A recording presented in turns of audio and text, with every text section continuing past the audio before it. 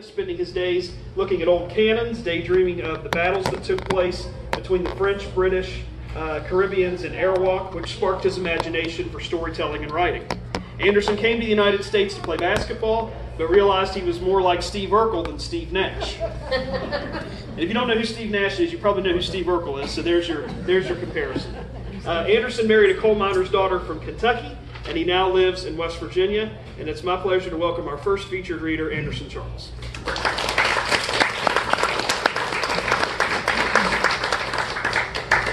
Okay, if I talk too soft, just let me know. I have a tendency to trail off sometimes. Just call me Andy. Only my mom calls me Anderson, and that's when I'm in trouble. So if I don't answer when you say Anderson, I'm thinking I'm in trouble. But the book that I wrote, I'm a Dirty Immigrant, entails the story of me from the islands, just a small tidbit from the islands to living in America.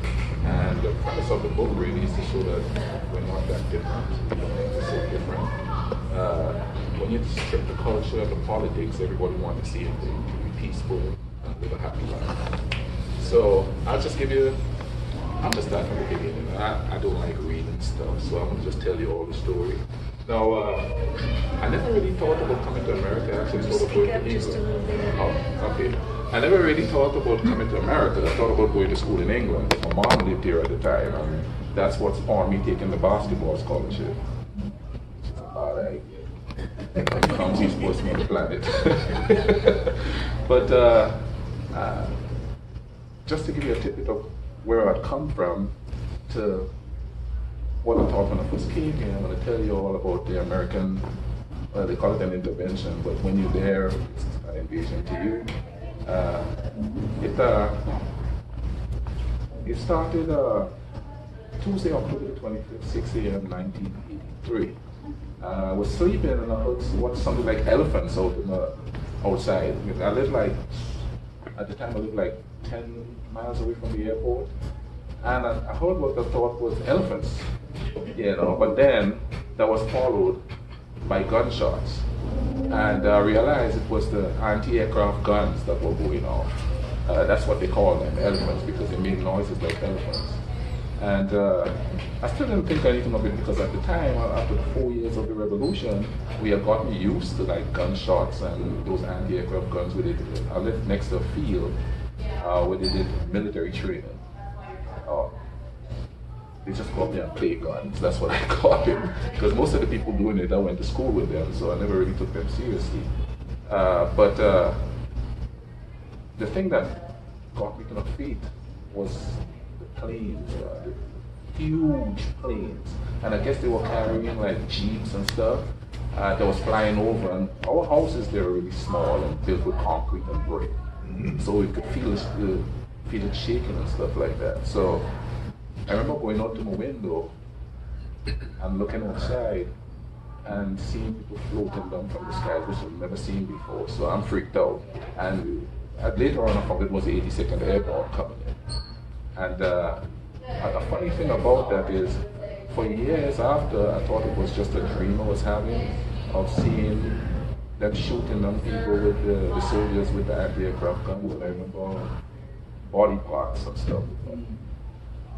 And I thought it was a dream, and this is not even in the book, but the ironic part about it, I was working with somebody, and I used to work at Toys R Us at the mall, and I was working with this gentleman, and he was there, he was in the Navy, and he was there, and he said when people came to the ship, they were talking about their friends getting exploded in the air. And for the longest while, I thought that it was just a dream I was having. I didn't realize that I actually witnessed that, because I sort of detached myself from the situation. But I remember that morning, that was the most afraid I've ever been that morning. I mean, we had the revolution and the subsequent socialist government and all that. I wasn't afraid then, because most of these guys I went to school with, so I didn't feel afraid with them. Even though they were walking around with guns, which we'd never seen before, because not even the police have guns on the island. Not even now they don't carry guns. But that was something else. Now that first day, I remember turning on the radio, and the very first song that was playing on the radio was Bob Marley's Ambush in the Night. And that's the song they were playing there, and the commentator, Troy Garvey, this is another funny story. I thought he had died there because they blew up the radio station with him in it. But years later, I was working here at Amazon, and they were allowed us to listen to the radio, and there he was on the radio. And that's like 10 years later. I didn't even know he was still alive. Because I left like 3 years after. I didn't really see too many people. I pretty much stayed to myself. But the next song played was Get Up, Stand Up by Bob Marley and Peter Tosh and all those guys. And the commentator, it was going to sound kind of silly, but the commentator was screaming, get rocks, get machetes, get anything, fight back. And I remember thinking, well, who am I fighting against? Because we had just had a coup d'etat where the prime minister at the time, the one that we liked, he was executed by the communist faction. So I remember going to get my rifle and sitting in my living room, and I'm wondering who's going to come through the door. Who do I shoot? Do I shoot American soldiers? Do I shoot my friends? Or even the Cubans who were living on the island, because I lived like right next to them. They were drunk, they weren't in a fight. Those guys could drink like you would not believe. But a lot of people would say, oh, well, we were fighting the Cubans. No, you weren't, they were drunk. But no, going forward from that day, I remember the nights was something else. We had these flares, these orange flares that would light up the night, and you could actually see like animals running in the jungle and stuff. There, what we call a jungle. It's more like a forest. We don't even have dangerous animals on the island, except for the humans. But that was just sitting there at night. But I'll be honest with you, I was smoking a pound of weed a day. That's how I got to it, you know. I was chain smoking, you know what I mean? I'd sit in my veranda and watch the firefight going on, AK-47s going off here, M16 going off there, and you know, the fire from the muzzle. And I wasn't really scared at the point. I guess it was just too high. But that was the first time. That was the first time I got called N-word. I got tossed to the ground with a gun to the back of my head and called a communist N. That was the very first time that happened to me, and that was sort of changed the way I looked at the world after that, because nobody ever called me that before. Because my country is like 86% black people, and we don't call each other that there. And so that was kind of a... And the funny part about it was an African American soldier that did that to me. Oh, wow. So, you know, so I'm laying there on the asphalt, and on the island, the asphalt melts. It gets so hot there. So I'm laying in the melted asphalt while he's standing over me with this gun in my head. And I had certain incidents like that. I remember, well, we got evacuated from the island, from my city. I live on the southern tip of the island. And we got evacuated from there after about a week.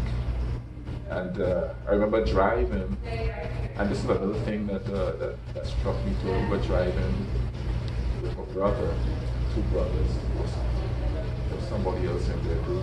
And I remember the soldiers stopping us, and there was this 18-year-old kid, an American Marine, and he was so scared, he was shaking.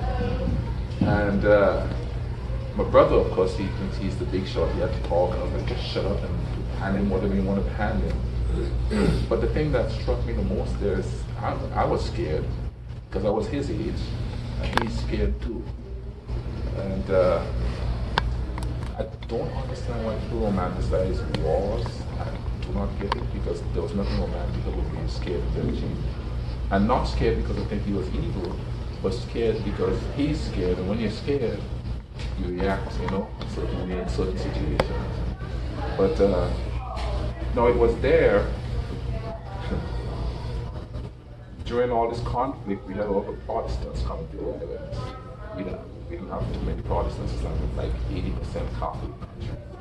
And that is how I ended up talking to somebody about a basketball scholarship, because I was 7 feet tall. which I didn't understand because I was 147 pounds. So I pretty much was a stick. And he was talking I was playing on the national team. I wasn't really serious about it. But then the education is something to do because where I'm from, education is top. It's like 98% illiterate. Everybody goes to school and finish school because even to be the garbage man, you gotta have an education. But and he started to talk to me, and first of all, I was going to Stanford. I didn't know much about Stanford then, and then that fell through. So he said, "Hey, let's go to Kentucky." I said, "Okay, I'm going to see some cowboys."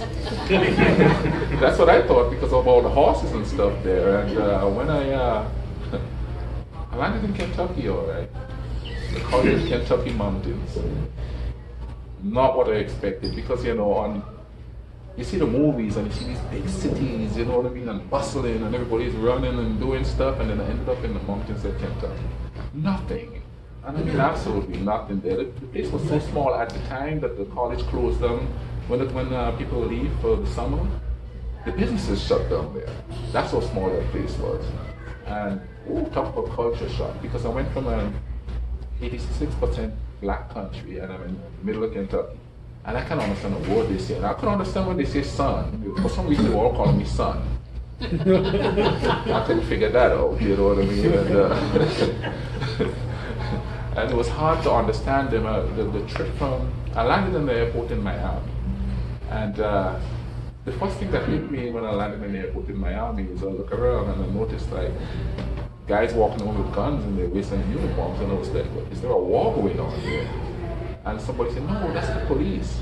And I personally thought that's the movies. They don't walk around with guns like that because you can see that home. And that was like an introduction to what's going to be coming. As well as I can tell you. But anyway, a preacher and the coach came to me. And we drove all the way from Atlanta to here.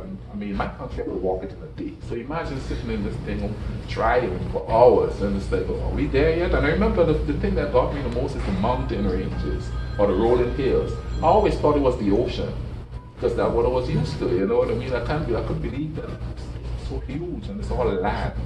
I thought the Ohio was the ocean when I first came here because our rivers there were just streams. But we ended up in Kentucky, and I remember my introduction to fast food, because we don't have fast food on the island. We have a Kentucky Fried Chicken, but that's the only fast food restaurant that's there. And I remember he said, "Are you hungry?" And I was like, "Yeah, I'm hungry." I just had that long flight, and he pointed to the row of food. I see Wendy's, I see McDonald's. I didn't know what this stuff was, you know. But then I saw Kentucky Fried Chicken. I was like, chicken. Yeah, I know what that is. You know what I mean? Of course, it wasn't. I was like, I don't know what I was expecting. Because when we cook chicken in the islands, it's all got all these leaves and spices and stuff. It was nothing like that. But that's what I ate. And the curious thing about it is they keep telling me, yeah, there's a black ball player at the dome. You know, I guess they thought we would have some kind of synergy or something. You know, he's black. You're black. Talk. Walk in there and he said, "Hey, this is Junie." Junie was like 5 feet tall. I don't know why he played on a basketball team.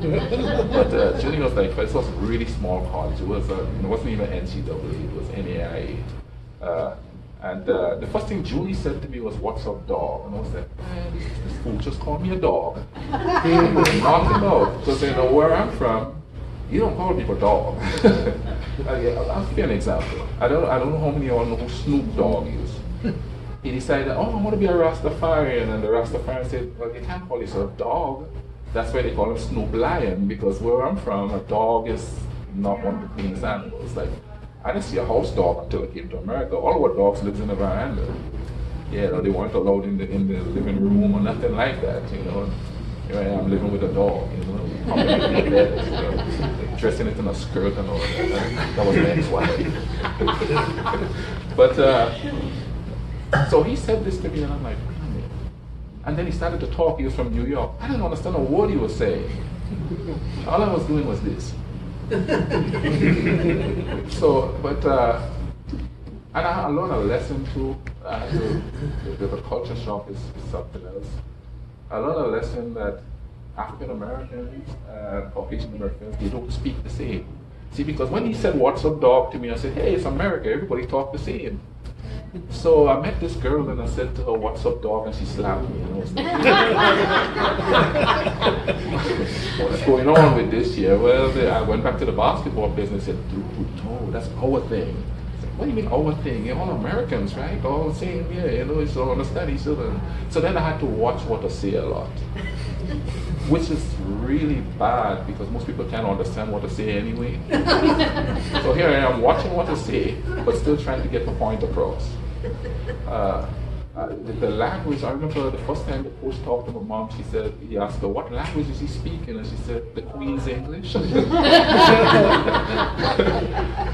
the language barrier was really big, but the more I live here, like I've lived in New York and Nashville and stuff, but more so here in West Virginia, there's a lot of similarities to where I'm from to here. It's a lot of working class people working hard to make ends meet. And I always try to tell people, we're not that different as much as you think. The only thing that makes us different is what we are taught to be, not who we are. Like we're humans. That's who we are, all of us. We all want the same thing in life. We just think that a certain ideology is what gets us there. Obviously it doesn't work. We had 3 ideologies go boom, boom, boom in my country and we're still poor. So obviously that's not working. We got to start with the human. And that's the premise of the whole book. We all have to start with the human aspect of things. Not forget everything else, because you could be proud of where you come from.